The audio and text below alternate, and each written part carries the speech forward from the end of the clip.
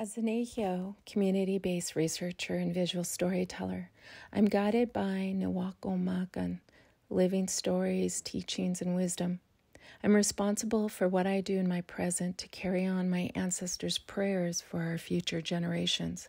I carry that responsibility through the spirit of my academic and creative work in the most courageous ways.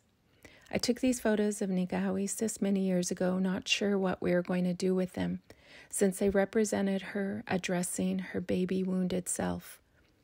8 years later, she continues to expand her courage, strength, and teachings as an auntie, mother, kokom, and tsapan.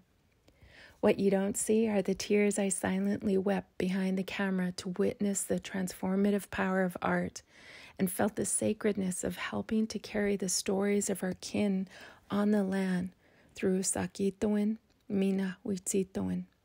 Here is her reflections on the importance of Orange Shirt Day.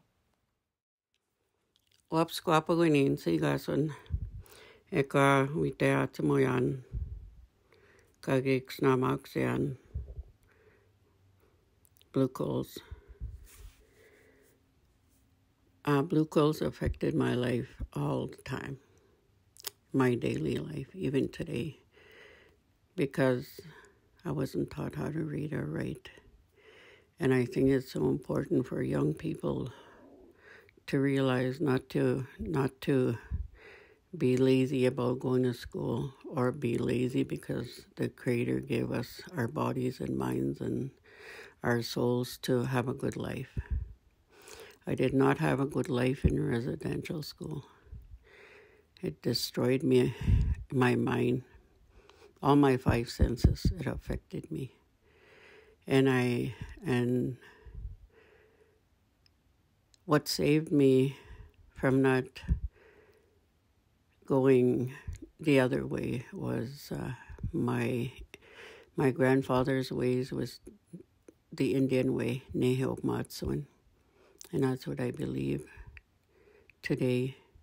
And all the things that I've done in my life, I've done it without him helping me. I prayed every day. When I was stuck, I prayed. When I was sad, I prayed. When I was happy, I thanked him for even my truck and my dogs and everything, because that's the way my grandfather, Cardinal, showed us.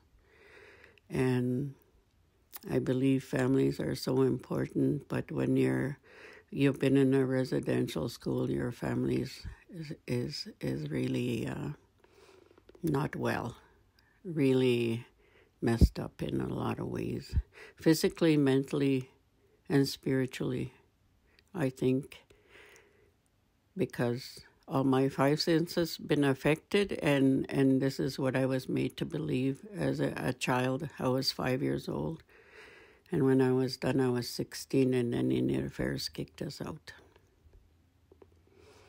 But I say I lived this long, and I'm so grateful that I never got killed and never was found by any residential school, especially Blue Quills. And I'm grateful to be alive. I'm grateful for what my grandfather taught me, not just my Cardinal, but Wapiskawapakwaniy too. It gave me strength and be able to speak my language today. Hi, naskum na. Thank you so much for listening to me.